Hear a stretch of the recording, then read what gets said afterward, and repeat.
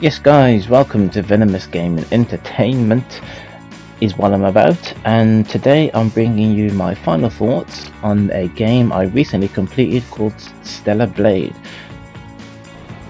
Okay, so first and foremost I want to talk about the costumes that you get in the game. Reason being because they are so revealing. This game, it offers fan service to the T. It really does. There's a whole bunch of jiggle physics. I'm not moaning about some of the costumes in the game. I mean, you know, I'm a guy. It's what I'm about. But yeah, there are so many different costumes in the game. I didn't manage to get them all during my playthrough. I've heard there's a lot more than that. But this is just some of the ones that I came across first. Okay, so let's touch on the story. So, from what I gather, this may not be accurate, I don't know, the story's told in short little segments, but from what I gather, you're a robot woman named Eve, and you need to go down to planet Earth to get rid of the Natibas. The Natibas are humans that are transformed into these kind of monster creature things, but you don't find that out until late game. So in the meantime, you're going around killing all these Natibas, killing the alpha Natibas, which are like the big daddies of the clan, I guess. Yeah, so that's the story that I've gathered so far. Oh, and as well, you're also trying to fight the Mother Sphere. The Mother Sphere is in charge of sending sending your main character and your character's comrades down to planet Earth to destroy the Natibas. And in the end, the ending that I got was that you fight Mother Sphere in the end, rather than aligning with her. You're on the side of letting the Natibas coexist with the humans that are still human, you know, because the Natibas are past humans. Yeah, that's what I got from the story. It's okay. It's nothing spectacular.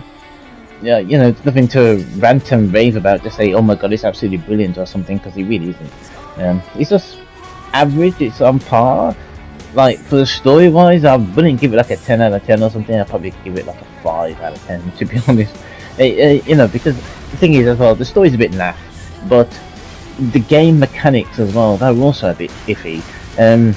You have some points in combat where you're trying to dodge an enemy. Basically, an enemy goes to attack you, and they light up in blue, and when they light up in blue, that signifies that you can that you press up and circle, and your character Eve is supposed to dodge the attack, and most of the time it doesn't even work.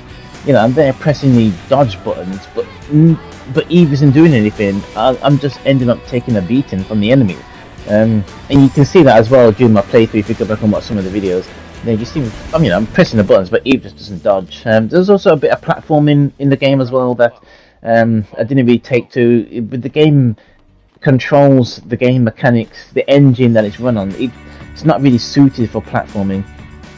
There are the save points, that act like bonfires from Dark Souls, basically. So it's a place where you can rest and sort out your skill points that you've acquired, try and master some abilities.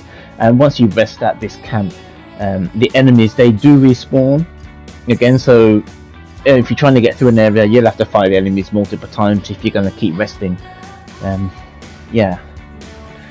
Okay, so graphically, I can't complain. The graphics, they are good. I can't complain about the graphics. There is a few moments near the end game where you're in outer space, where you're looking over the planet Earth, and it looks pretty spectacular, to be honest.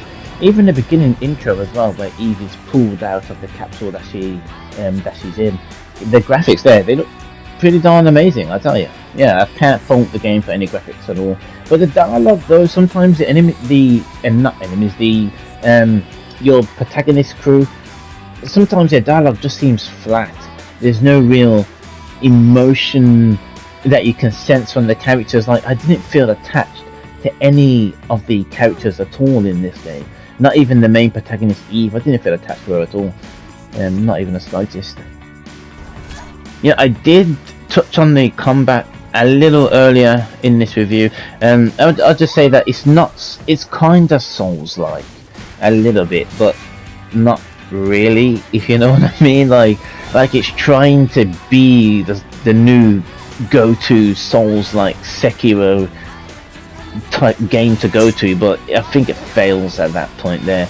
But Eve does pull off some nice moves. There are some nice combos that you can pull off there by pressing the square button a couple of times and then hammering that triangle button there to do like 5 somersaults in the air or something.